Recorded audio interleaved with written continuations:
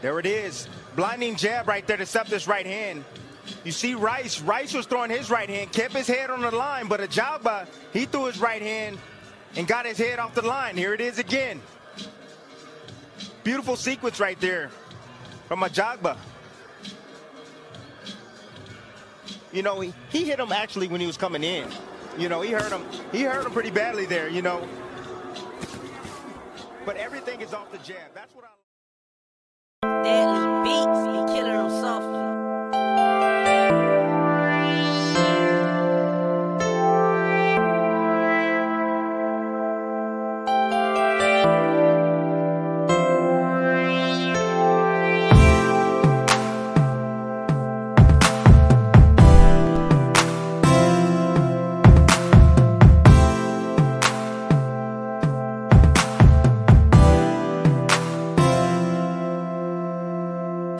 Hello guys, welcome to Boxing Blog Center, the home of Ninja Boxing. And like I always say, please, if you're new to the channel, make sure you click the like and of course the subscribe button right now, and also go to the notification bell icon, click it and select all so to open your banger, a new exclusive video will definitely be notified. To my Ninja brothers and sisters worldwide, now God I take back when I make a like the video, share, subscribe. Sharing is caring. The more you share this content, the more we're going to bring you more bangers. And you know, say BBC and the home of Ninja Boxing, now where we for the give now waiting day to tell that the new Ogbonge Tori for town. So I beg, make gonna support the channel. Support your fellow Nigerian. Like it, subscribe, click the notification bell icon so that anytime I drop banger like that, I'm gonna go see them. I will be the first to receive it. So let's get straight to it. Efe Ajagba, aka the one and only, and also the Nigerian Nightmare, the Machine, the Ugly Monster. He has a lot of nicknames now that I've given him. Some people call him modern names right now. But let's get to it. Of course, one defeated Jonathan Rice, okay, via unanimous decision in a very interesting, exciting and connective bout. Like I said before, I did my reaction. I had some things to say, you know, because Ajagba for me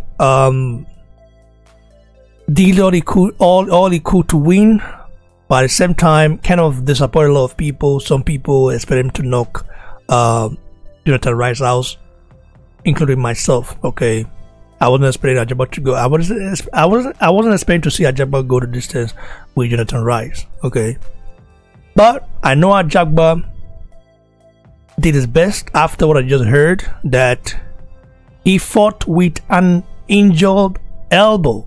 Okay, so I also heard that I was told that he sparred something like a day before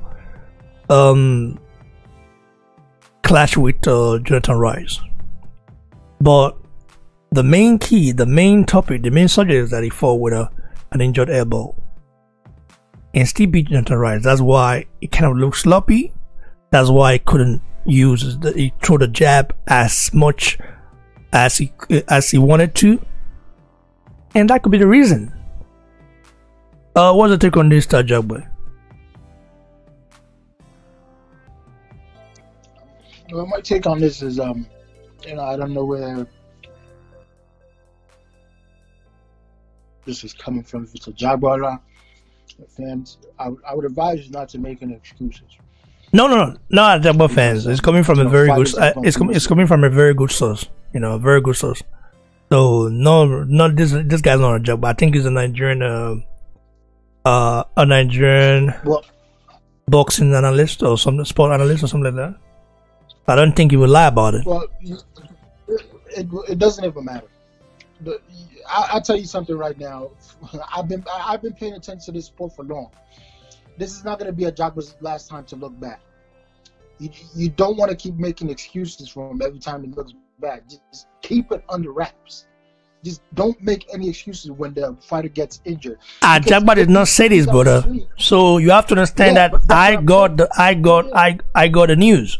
Ajagba did not say this. Ajagba reacted to this on his Instagram where he said, listen, he knows it didn't look good.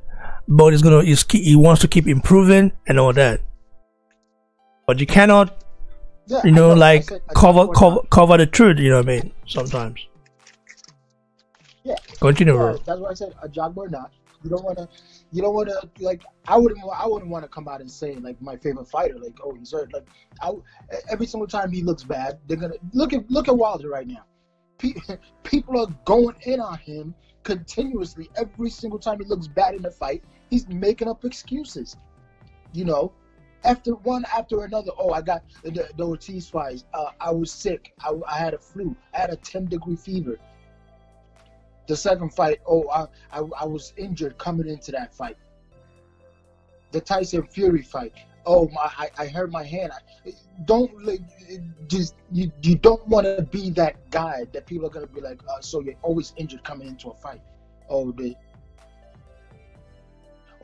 Wilder, he's always injured coming. Don't be that guy, man. There was some good takeaways, then there was some bad takeaways. He looked good, at the same time he looked bad. That's it, you know. Ajagba's gonna improve. Just give him the opportunity to improve. Don't make excuses for him. You know, a fighter is eventually gonna pick up an excuse and he's gonna start using it. We as a fan of him, we don't want him to fall into that category. Give him the opportunity to improve. Continue to praise the man. That's all. Well, Ajagba has never made any excuse before, especially when it comes to being injured and all that. But you have to say the truth. He was injured, okay? If you can tell, I saw a clip today, you know, that I didn't really focus on whitewashing the bout, because it's one thing watching about, you know, when you watch about, you just want to see your favorite guy win, okay? I saw when I think it was around the second round or so, when he hit Jonathan Rice, and Jonathan Rice wobbled, but he couldn't continue the pressure. If he had continued that pressure, he would have gotten him out of there. But I noticed that he couldn't do that because probably the elbow was kind of affecting him in a way, and he just wanted to be relaxed. And this was just like a sparring session, I mean, for Ajagba. And he got tagged a lot of times, you know. Even he got tagged more than usual, even against Alier Demirez, and it wasn't tagged like that. And both of them were going back and forth.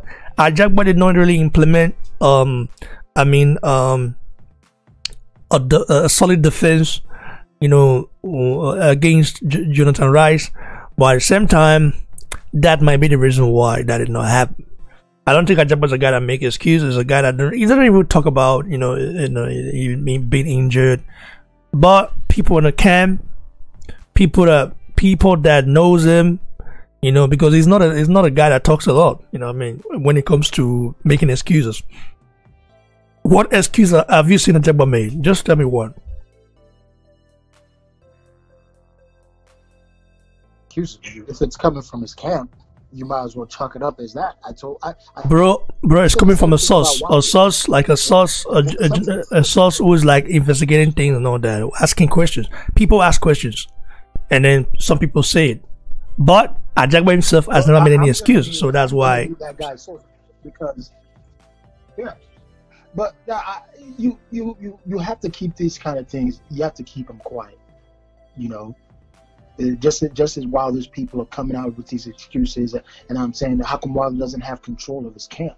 He can't let these things out. You know, it causes a problem with everybody. Like, oh, now you're having problems, this and that. Like, and you're fighting. Why didn't you pull out of the fight? Some people are gonna believe you, and then some people are gonna call you the wolf in sheep's clothing. Whoever the source is, keep the lid tight on that, man. Don't let it go. It's just simple. Well, Nigerian journalists don't actually keep things tight. You have to understand that. They spit it out, and it's nice sometimes, but at the same time, I know Ajagba is not gonna make excuses, especially when it comes to fighting and all that, and whenever it doesn't look good. Because in his official statement, he said, "Listen, I'm improving, so I'll be back soon." Is what it is. Stay blessed, younger guys. You know, this was a very good session though. And like the video, share, subscribe. How do you guys feel? Did you guys notice Ajagba's injury during the bout? Or not? For those of you guys that watched it, or like, are you in support of what Ajagba has stated, saying, listen, this sort of stories should just be squashed and kept swept under the rug? So go follow me on Instagram at Boxing Blog Center. Now God, I tell Beguna, make una follow me. Now only we they give you now ogbonge tori about Nigeria fathers and all those things. What do they do here? No other boxing channel they do. But I want to see more boxing channel for Nigeria, from Nigeria, you know. But they're not even like, I don't even know how many would be safe. You have a day boxing talk with a day, but they not like they cover, you know, UK's Tory and America Tory like that. Not be about Nigeria or African stuff like that. Once in a while. So bless now. Let me want to do, and I want more for now. You understand? So if any of you get channel will be saying I want promote, now they into this boxing stuff, let me know. I feel now promote them. That's so. Thanks to you all. I appreciate you guys. I love you all, and God bless you all. Cheers, guys.